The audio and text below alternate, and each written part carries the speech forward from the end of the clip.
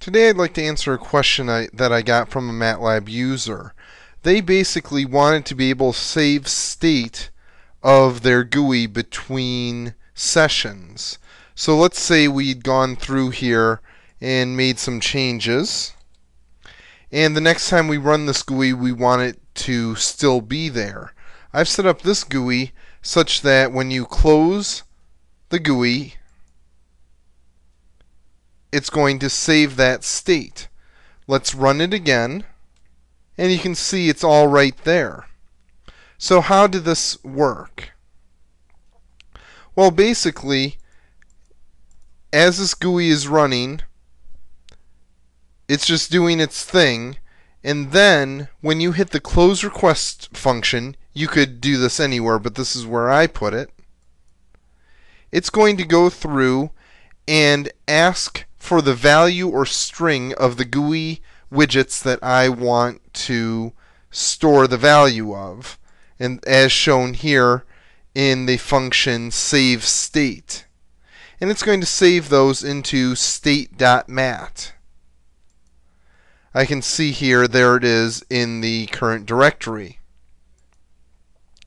And then in the opening function, I call load state, and I basically say if there exists a file name of state.mat, then I want to load it. I'm going to set the values of the edit box, list box, and radio box to the values that I stored, and then I'm going to delete the file name so that it's not there anymore. And that's basically it. If you want to do something like this, you might want to only save the state when you specifically ask for it, so it wouldn't be in the close request function. It might be somewhere else that this happens.